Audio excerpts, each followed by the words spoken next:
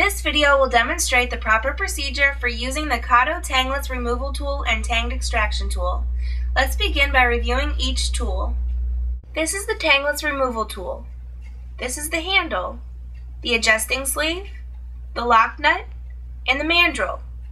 The mandrel assembly can be removed from the handle and used in the KATO SB400C or SB650C electric driver.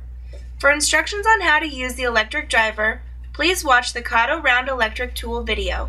This is the Tanged Extraction tool.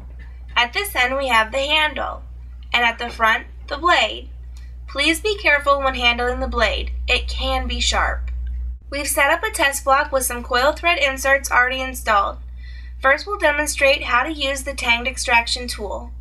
Place the tool in the installed insert, and while pressing down firmly, turn the tool counterclockwise, maintaining a downward pressure. It may be necessary to tap the tool with a hammer in order to get the blade to wedge into the insert. Continue turning counterclockwise until the insert is extracted from the hole. Please note, using the Tanged Extraction tool may cause damage to the surface of the parent material and/or the tapped hole. Now we'll demonstrate how to use the Tangless Removal tool.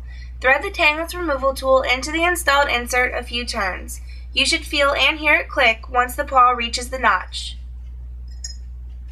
Once that happens, thread the tool out by turning counterclockwise. The insert will simply thread out of the tapped hole without damaging the parent material or the hole.